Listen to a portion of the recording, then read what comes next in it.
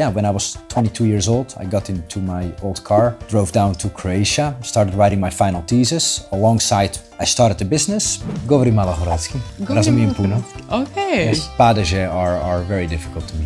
In Split we just say You can become first offering a service or a product like that in this country.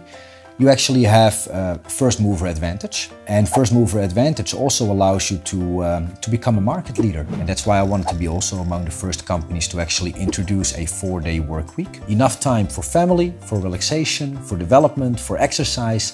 But have you experienced someone being like, what is this guy talking about? Is this guy crazy? Only porezna. Only porezna. Yeah. After I wrote the open letter on LinkedIn, 44 days after that, I met with him in the Prime Minister's office. In the month July alone, there were 1,200 digital nomads that checked into Zagreb. There were 1,200 that checked into Split, and another 600 in Dubrovnik. I have to admit that the first thing that I really had to get used to when I just started living in Croatia was that everybody was pretty much just showing up late for appointments. Okay. Yeah.